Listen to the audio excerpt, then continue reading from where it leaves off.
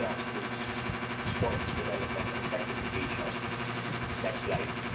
Bagamat may napakalaking epekto ng pandemya sa larangan ng sports, hindi po galit. PSC. May pagpapatuloy na magampanan ng kanilang mandato. Kabilang sa mga accomplishments niya sa panahon ng pandemya ay yung pagpapagamit ng kanyang mga sports facilities kung saan more than 300 beds ay nagamit as part ng ating COVID-19 response. Nandiyan din po yung PSC order para sa guidelines ng physical activities lang. pagdating may pandemya. Nandiyan din po yung bubble training para sa mga atleta, lalo na sa international competitions natin. Yung implementing rules and regulations ng National Academy of Sports, ang construction ng Philippine Sports Training Center, ang induction ng mga former athletes natin sa Hall of Fame, at ang financial and administrative support para sa mga atleta natin na nag-participate sa Paralympics Games at sa Olympic Games. Next slide. Yung paggamit po ng sports facilities during COVID-19, ito po yung Rizal Memorial Sports Complex sa Manila, ang Aquino Stadium at Field Sports Complex Pasig City, na kung saan 300 beds ang nagamit at 203.5 billion in indirect assistance ang nabigay as part of their contribution to COVID-19 response. Next slide. Dito naman sa JAO or Joint Administrative Order, last July 27, 2020 para sa guidelines ng health-enhancing physical activities and sports during COVID-19 pandemic. Nagbigay po ito ng guidelines at nag-cover po ito ng mga non-professional sports at guidelines sa venue management, guidelines para sa local government units, schools and workplaces.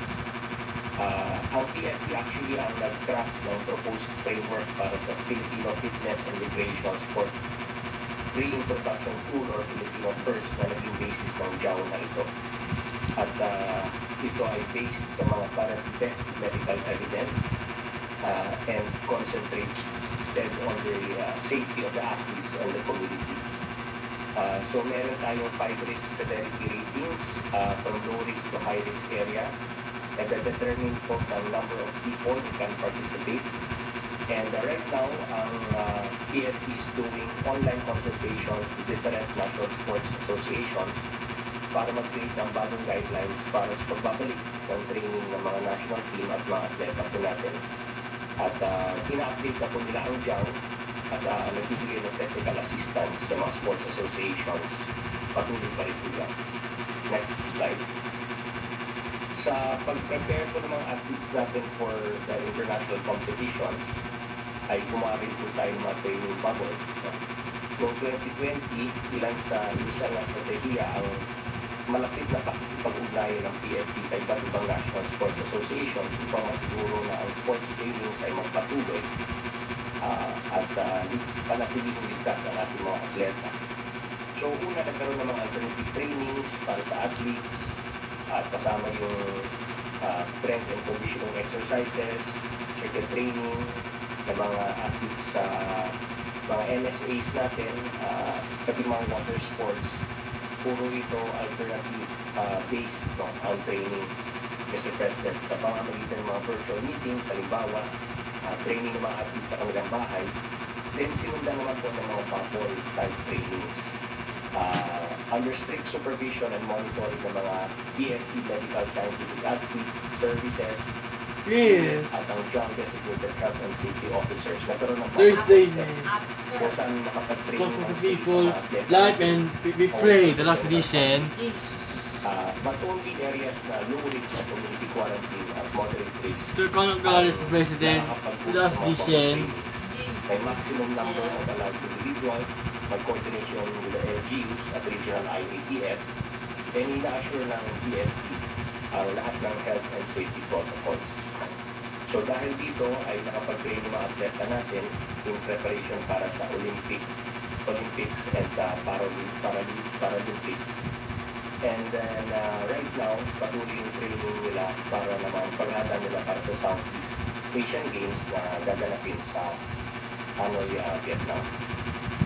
Next slide.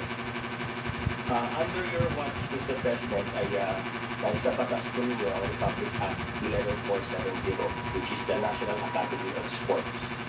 At sa PSC naman ay naging instrumental sa pag-finalize ng implementing rules and regulations para dito sa National Academy of Sports.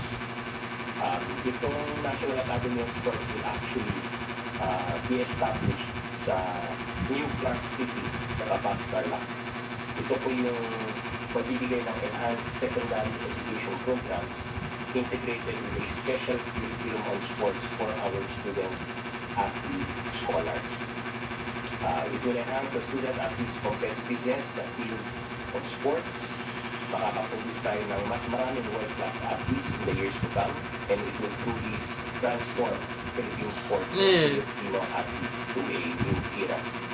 Construction is underway na po, Mr. President, para sa